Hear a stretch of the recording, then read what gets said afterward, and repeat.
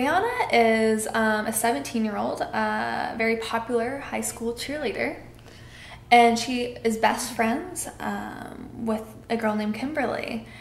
She's so ghetto. And Kimberly kind of runs things with Briana at the high school, and they're very popular. And What are you looking for? A charity case? everyone kind of wants to be their friend. And Briana, the way I like to describe her is very down to earth though, and she doesn't really get caught up in what her stereotype is supposed to be. She's just kind of more likes to see things from a different perspective and kind of accepts everyone for who they are and sees the beauty in everyone.